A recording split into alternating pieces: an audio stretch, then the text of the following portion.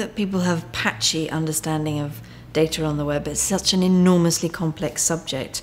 You know, retailers might use data in a completely different way to search engines. You know, I don't think anybody has ever had access to Google's search algorithms and what that means if you are suddenly at the top of the search when you look for something, or if you suddenly fall to the bottom. You know, that's something that's very murky and behind the scenes. But similarly, I think that retailers, by and large, have a pretty good, open, transparent policies. They tell you what they are doing with your data. You read terms and conditions. You know, we were always tried to be very transparent with ourinbusinesslastminute.com, like every, you know, proper retailer now. So I think it's enormous varying degrees. I think the big piece that's obviously come from nowhere in the last few years, the hot topic of social media. I think that people are only beginning to understand what it might mean to post things about yourself in a public forum that then might be looked at by people that you work with, or might be looked at by people that might employ you in the future. Or, you know, that whole area, I think, is where people are now only beginning to have a think about what that might mean for them. The World Wide Web, where you're likely watching this video, is used by millions of people every day, for everything from checking the weather, ordering food, and chatting with friends, to raising funds, sharing news, or starting revolutions. We use it from our computers, our phones, even our cars. It's just there, all around us, all the time. But what is it exactly? Think of the web as a bunch of skyscrapers, each representing a web server, a computer always connected to the internet, specifically designed to store information and share it. When someone starts a website, they are renting a room in this skyscraper, filling it with information and linking that information together in an organized way for others to access. Tim Berners-Lee, the father of the World Wide Web, understood that we needed a way to organize information that mirrored this natural arrangement. And the web accomplishes this through hyperlinks. By linking several pages within a website, or even redirecting you to other websites to expand on information or ideas immediately as you encounter them, hyperlinks allow the web to operate along the same lines as our thought patterns. The web is so much a part of our lives because in content and structure, it reflects both the wider society and our individual minds. And it connects those minds across all boundaries, not only ethnicity, gender, and age, but even time and space. Who has seen an advertisement that has convinced you that your microphone is listening to your conversations? All of your interactions, your credit card swipes, web searches, locations, likes, they're all collected in real time into a $1 trillion a year industry. Most people are unaware of how exposed they've made themselves. I mean, you talk to young people, for example, who've got their own personal blog sites or their presence on YouTube or Facebook, and that they may come to regret doing some of the things they did on video, on the internet, or saying the things that they did, especially when they start applying for jobs and employers begin to look back through the digital record of these people, the trace that they've left in the public domain. But quite unaware, every single day that we do something digital, we are potentially leaving a trace out there, and that if somebody wanted to find out where we were shopping, what we were doing, who we were communicating with, why we were doing it, what websites we were logging onto, they could do it. It's a very, very exposed set of media, these electronic communication devices that we now use. And the point is that they're fantastically convenient. None of us would willingly give them up. But what we would want, if we really thought carefully about what it meant whenever we use these devices, we would want much, much greater individual security for our communications. Tell me what democracy looks like! This is what democracy looks like! Protest is one of the most democratic things you can do. The government is supposed to be of the people, but because of technology, there's a higher cost to protesting than there ever was. Your phone is constantly leaking lots of information. You could know that I was at the protest. You could know everyone I text messaged at the protest, every number that I called at that protest. You could know things about my walk, facial recognition, potentially your political views, your motivations, all of these things in seconds. We should be very worried, I think, about the amount of data concerning ourselves, including very personal, private, intimate data about ourselves, which is now out there in the public domain, both in private and in public hands. We should be worried about it for a large number of reasons, but one central reason is that this information is stored digitally in one or another location out there in a way that we may not have access to ourselves. And it's very, very easily manipulated. It's very easily changed by somebody who is either lazy, incompetent, or malevolent in some way. It's very easy for that information to be shared and for patterns of information to seem to appear to certain agencies that could put one under suspicion, even if one weren't a suspicious individual. In the last decade, it's become increasingly normal for civil liberties to be eroded and for government agencies to spy on citizens, to collect and store their personal information. Regardless of whether you're a fan of right or left-wing policies, this affects every one of us.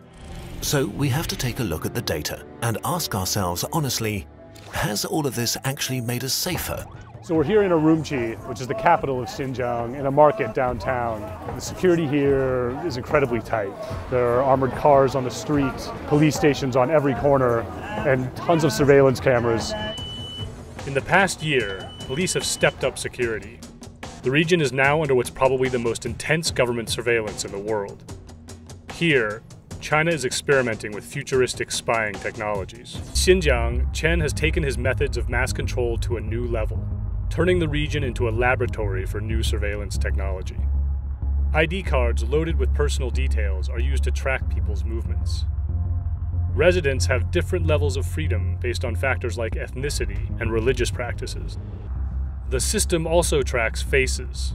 An immense network of security cameras, some equipped with facial recognition, is constantly monitoring the streets. Facial recognition systems are also used to match people with their ID cards, everywhere from shopping malls to gas stations. Authorities use artificial intelligence that can alert them if someone in a video is walking too fast or parked in the wrong spot. The government has also massively increased human surveillance. It has recruited 6 times more policemen this year than it did in 2015. Cities are now dotted with brand new police booths, one every couple hundred yards in some Uyghur neighborhoods. Well, we've had examples recently in the United Kingdom of very sensitive information about individuals, health records, military, police records, being lost because they've been left on a CD in the back of somebody's motor car. We've had examples of people being able to hack into what should be very, very secure systems. For example, as I speak, there is an extradition warrant out for an individual in the United Kingdom who hacked into the United States Navy, military, NASA, and the Defense Department computers nearly 100 times. Now, this kind of thing is tremendously worrying, because you can imagine that if a private investigator or the police or a criminal organization was trying to blackmail somebody or try to get personal information or just trying to get your or my credit card numbers, that it would be relatively easy for them to do it, given the porousness of these data storage instruments and the fact that it's very, very difficult to keep them secure and to police them properly. So by giving up so much of our personal information, as we do every time we buy something online or every time we talk to somebody on a mobile phone, we're exposing ourselves to risk.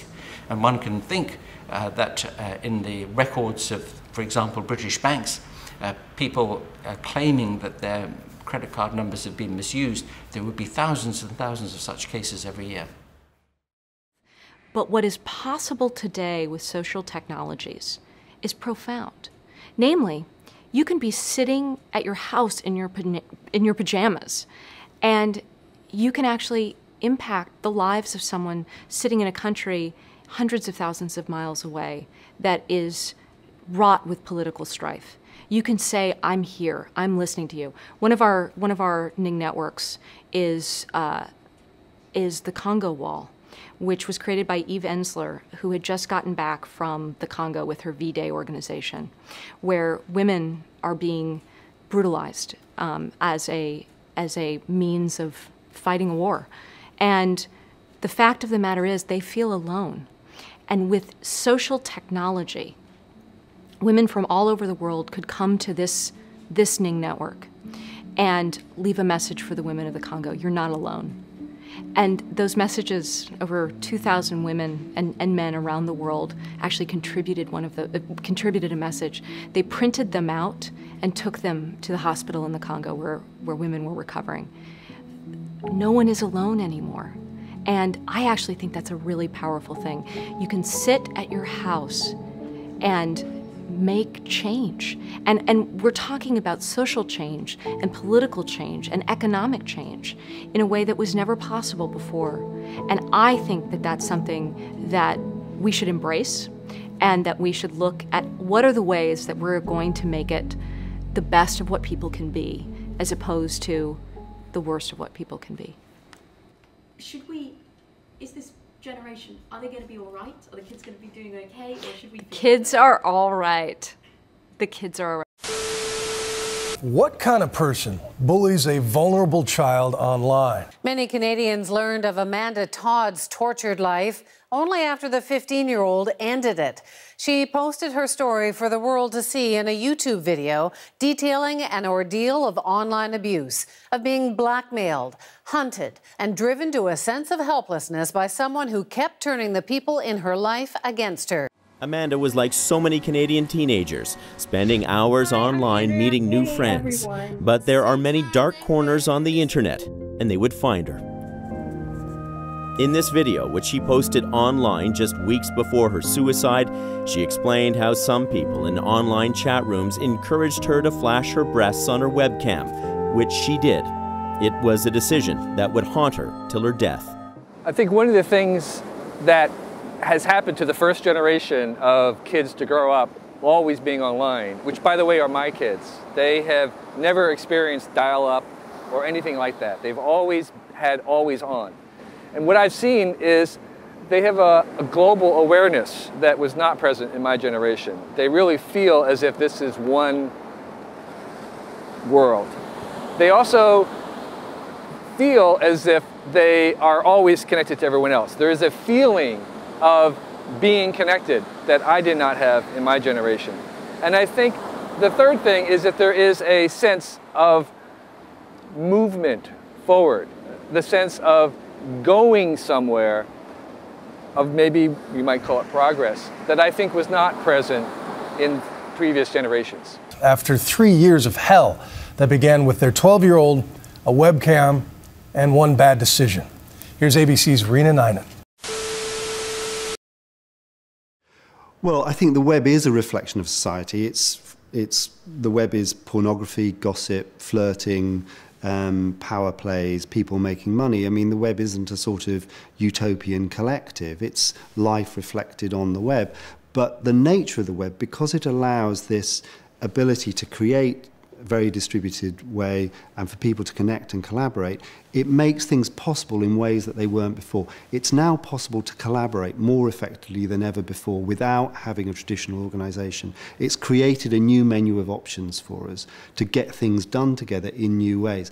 That is significantly different. So in that sense, it's not simply reflecting how society is, it's opening up options for us to behave and be in different ways. And that's what's really significant about it. Students believe that a very good way to create real positive social good change is using computer science. We're sort of bringing in a different way for students to view technology, to say you can build things that help disaster relief, you can build things that help low-income high school students find ways to go through college and find careers. Change the world through technology, we want to make that happen.